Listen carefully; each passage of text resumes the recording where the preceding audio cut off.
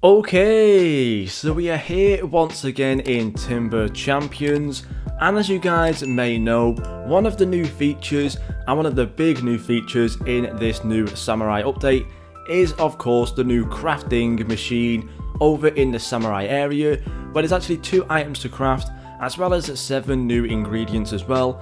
And in today's video I'm going to show you guys how to get each individual ingredient and basically where's best to get it from and how's best to get it. So let's get straight into it.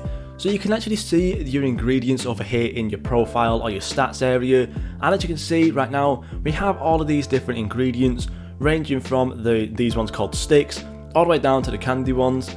And basically what I'm going to do is show you guys where to get each individual one from. So as you can see, this first one over here is probably going to be one of the easier ones to get. This one is called sticks, I believe, and basically how you get this one is all you need to do is just randomly break trees in the first area, which of course is the spawn area. So yeah, all you got to do is go all the way back to the start of the game and basically just start breaking down any trees that you can see, and then over time, if you are lucky enough, you will actually get some of the new ingredient. Now it can take quite a while to get some of this, as it is the same for all of the others. It is genuinely just pretty much a random chance of a random drop. Of course, if you do want to speed up the process, you can buy the ×2 ingredients chance in the shop over there. It costs 400 Robux. It may or may not be worth it for some people, but of course if you do want to speed up the process you can do. Now this one is going to be one of the easier ones to kind of get over time. As you can see there, we did actually get one right there. You got a stick. And yeah, all you need to do really for this one is I just recommend go getting like the auto farm upgrades and then just turning on the auto farm feature and then just going doing something else for like 20 minutes, come back and then you'll probably have around like 20 to 25 sticks. So yeah, basically as you can see there, we got another one. So yeah, a very easy one to get right there. And then moving on as well, another one that works exactly the same way is the next one over here in the next area, the cactus ones. So yeah, all you got to do for this one, once again, is just turn on the auto farm feature, go around. As you can see, we already got one there right away, which is actually pretty lucky. So yeah, again, very simple, very easy indeed. Just go around, basically just kind of auto farming, probably leave for like 15-20 minutes and then come back and you'll have a ton of these stashed up. So yeah, very easy. Another one as well that works exactly the same way is the Atlantis one. All you got to do again for this one is just auto farm, and then over time, after like 15-20 minutes, you'll have more than enough to craft whatever you need down in the Samurai area. As you can see there, we got another fish right there. We're going to skip over the jungle area just for now, because this one actually works a little bit differently, so we will come back to this one. However, the next one we will go over is the volcano area. Again, the same one for this. All you got to do is auto farm this area, just turn on auto farm, go around, leave for 15 minutes and then come back and you'll probably have more than enough what you'll need to actually go ahead then and get everything. That you can see there, we've got another flame, which is a nice little ingredient there. Similar as well to the pixel area. I don't actually believe the pixel area has one, as you can see. This one's basically like, so basically we're going over it. Spawn, the desert, we've got the Atlantis area, we've got the jungle area, then the next few are actually the magic ball over here, and we also have the volcano. So the pixel area doesn't actually have an ingredient to get from, so honestly you don't really need to go back to the area. However, again, similar to the other areas, all you've got to do for the magic area right here is probably just turn on your auto farm. It will say no trees are found. However, obviously once the tree does actually spawn in, it will then go ahead and actually go right back onto it. However, if you don't really trust the auto farm feature, you can also just use an auto clicker like so. If you just turn it off and then just turn on an auto clicker, probably will be a little bit quicker, but of course if you're out on mobile, just use the auto farm feature anyways. But yeah, of course, it's the very same way as the other ones, just sit there and wait for your ingredients to come down. And again, another one similar to how the other ones work, the candy area, all you got to do is again auto farm around here for 15-20 minutes and then come back and you will have all the ingredients you need. So again, another very simple one right there. And then of course we come over to the last area, the Samurai area, which works the exact same way as all the others.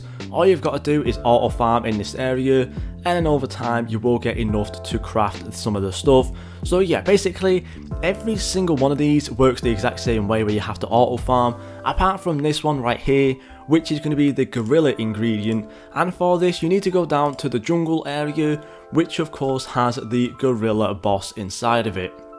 Now, what you're going to need to do for this ingredient is basically just kill off this gorilla. Now, I would recommend getting that upgrade where basically I think it's like the boss HP damage or something like that. And basically you will be able to do a maximum of 6 damage to this boss if you do have that upgrade on.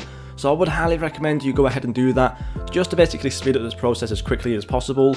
Now, you are not guaranteed to get this ingredient from this boss. However, you might realise once this boss actually dies, it does take a very long time to actually respawn. So what I would recommend doing is actually getting one of the free private servers, and basically once you kill the boss, just leave the private server and then rejoin, let the server just kind of like reset itself, and then when you rejoin, this boss will actually respawn back in. However, what you'll need to do for that is basically just have like yourself in the server. So if you leave, the server will then become completely inactive and will completely close down and reset.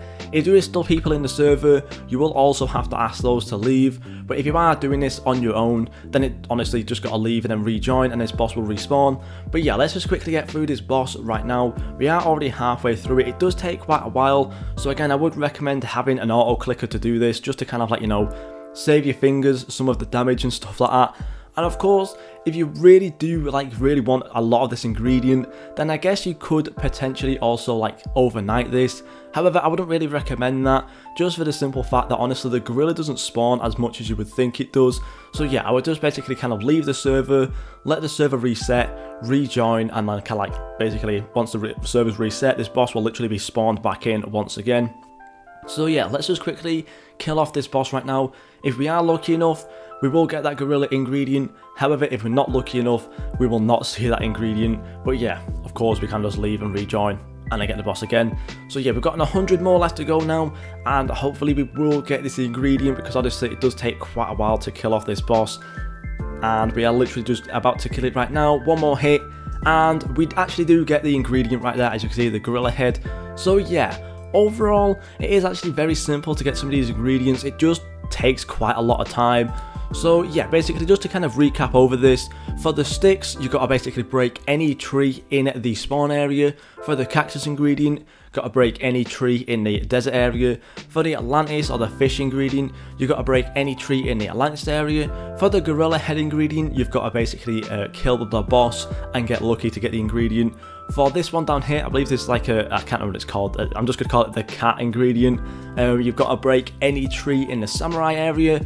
For the magic ball ingredient, you've got to break the big tree in the magic area. For the flame ingredient, break any tree in the volcano area. And then for the candy one, all you got to do is break any tree inside of the candy area. So yeah, of course, basically the only style of trees that don't actually give you anything is the ones from the jungle and the ones from the pixel area. So yeah, make sure you're killing the boss and basically just ignoring the pixel area from now on. So yeah, that's it from me. Thank you guys so much for watching, and I will see you all in the next video.